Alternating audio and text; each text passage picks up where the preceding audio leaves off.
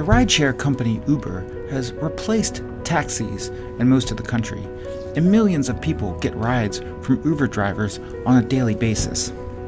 As Uber has grown, reports of Uber drivers sexually assaulting passengers has also increased. The incidents often follow a similar pattern in which an Uber driver gets a vulnerable passenger in the vehicle. Instead of taking them to their destination, they take them to a secluded area and sexually assault them in the car. According to Uber's own safety and incident reporting data, Uber receives an average of 3,000 to 7,000 reports of alleged sexual assault from Uber passengers each year. Most of these involve allegations of non-consensual sexual touching, but some of them involve much more serious allegations, including forcible rape.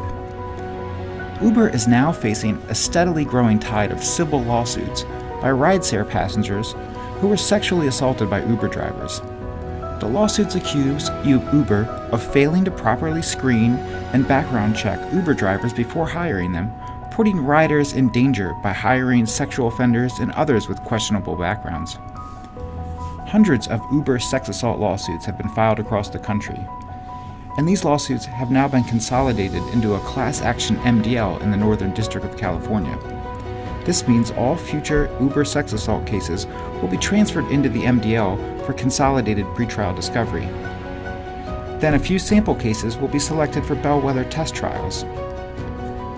Most mass tort MDLs eventually get resolved in a global settlement deal in which the defendants pay a large sum of money to resolve all pending cases. Individual cases are ranked into tiers based on various factors such as strength of evidence and severity of injuries. Cases in the highest tiers get bigger settlement payouts than those in the lower tiers. Our mass tort lawyers think that the settlement tier values for Uber sex assault cases could be in the range of $100,000 to $400,000. Cases in the highest tiers will be those involving forcible rape with strong evidence. Lower tier cases will be those involving lesser degrees of sexual assault. If you have a Uber sex assault claim, call us today for a free consultation at 800-553-8082.